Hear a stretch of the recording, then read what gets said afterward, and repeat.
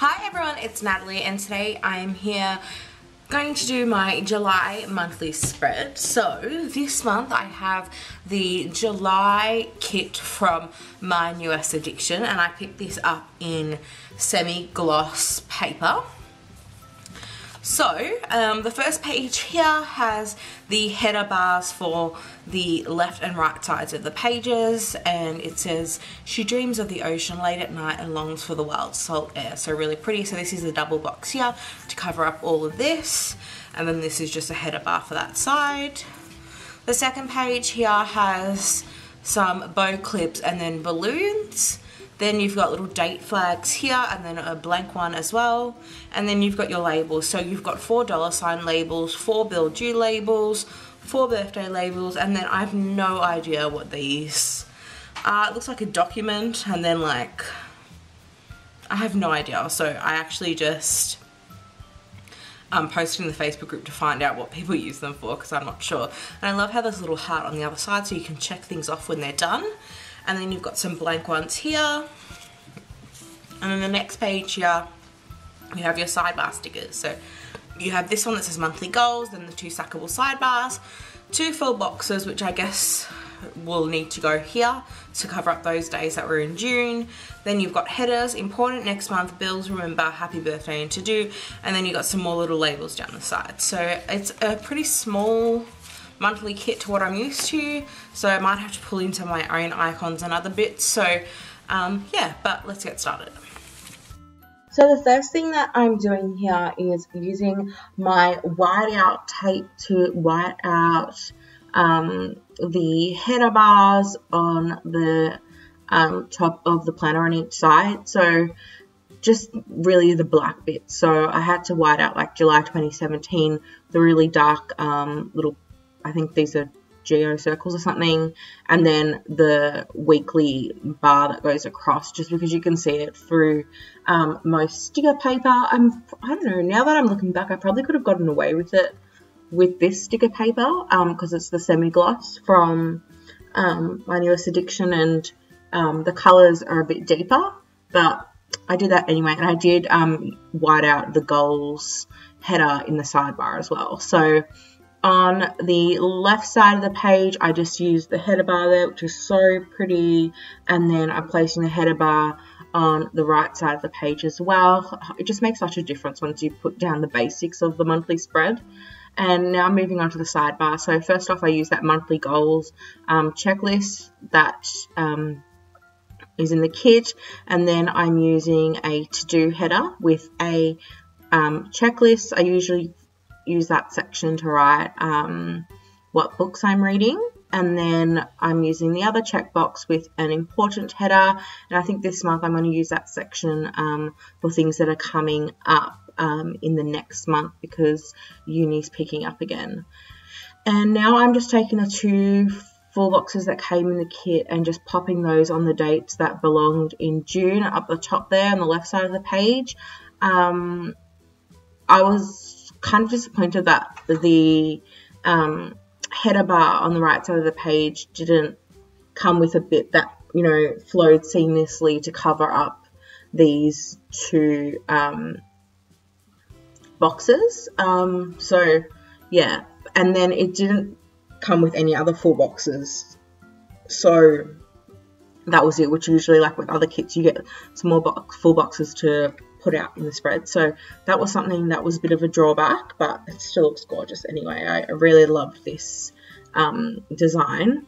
And now I'm taking these little date flags from the kit again and just placing those on with my eyelash applicators. I've never used little date flags before, and they do look really cute, but they are quite big. But I definitely had to use these because I have the beautiful pattern in them, and I just think anything else would not have looked as great.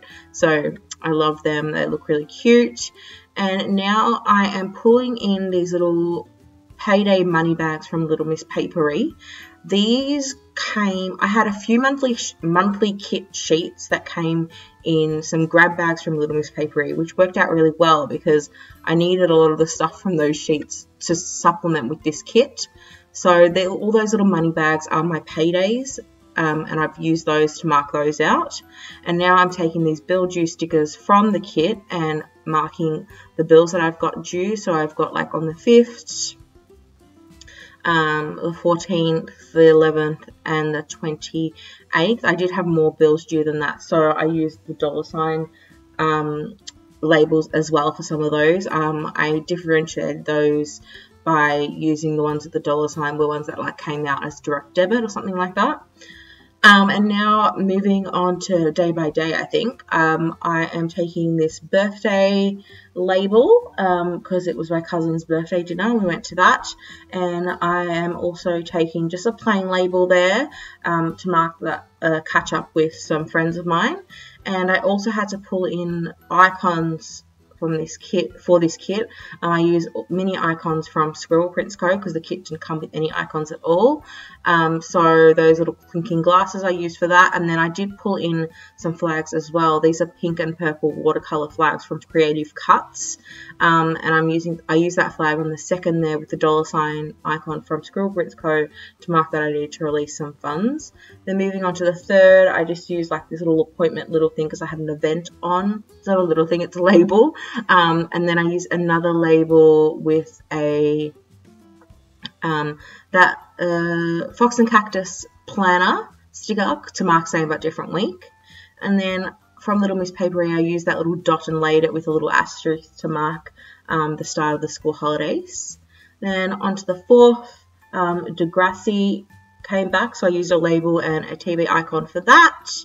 And then on the 2nd, the 7th, sorry, semester 1 results released for university, so I used a label for that, and then the bow clip that came in the kit, which are really, really cute. And I use those bow clips for uni stuff throughout the month. Then on the 10th and the 13th, I'm using those little bullet point dots and the asterisk layered on top to mark orientation begins, and then supplementary exam period beginning. And then on the 14th, I use those same stickers to mark that school holidays ended. On the 10th, I used a label and a bow clip sticker to mark the release of the SUP exam timetable. Then on the 12th, I used a label and a Scribble Prints Co TV icon to mark that Suits is coming back. And then on the 15th, I used a label with a shopping cart icon to mark that the Finders Keepers market is on. And then on the 16th, I marked another TV show, Game of Thrones is back on. And then I used another bullet point dot and asterisk from LMP on the 19th. I think I already explained that the supplementary exam period ends. And then on the 21st, the same stickers again to mark that orientation ends as well. And then I moved on to the 24th, where I used a little washi strip to cut it down to write week 1 of the semester from Little Miss Papery, and I just cut that and popped that there.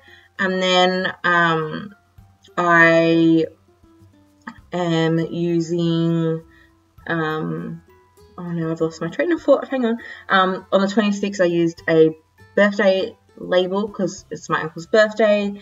And then on the 25th, I marked that Teen Wolf is coming back, which I'm so excited for, but sad at the same time because it's the last season.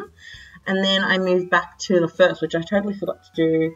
I used a flag from Creative Cuts and then $ icon to mark some funds. And then I used an appointment label with a car icon to mark that I need to have a blood test. And then I did use another label and a shopping cart icon to mark that the Holy Day market was on. So yeah, I think that's everything that I filled out. Then I did go off camera and use my Muji gel pen in 0.5mm to fill everything out, which was incredibly tough to do. This paper, I think it leaves a residue on the pens and it makes it dry out. So I would not recommend that pen to use on this semi-gloss paper. I discovered that by using the Papermate Inkjoy gel pens in 0.5, it was much better. Like, it glided on seamlessly. So,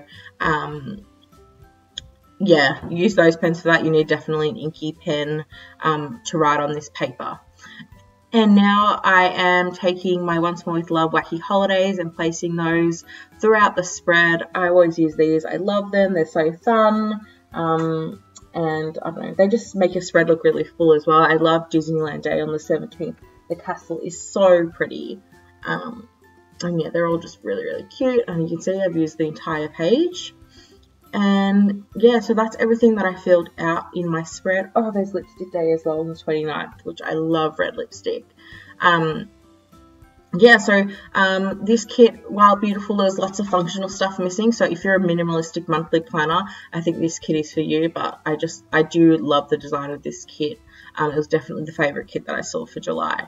Now I'm showing you all the tools that I used and what's left in the kit. So yeah, I really hope that you enjoyed this video. Please like it, subscribe to my channel, and follow me on Instagram at naversascribbles, and I'll see you in the next one. Bye!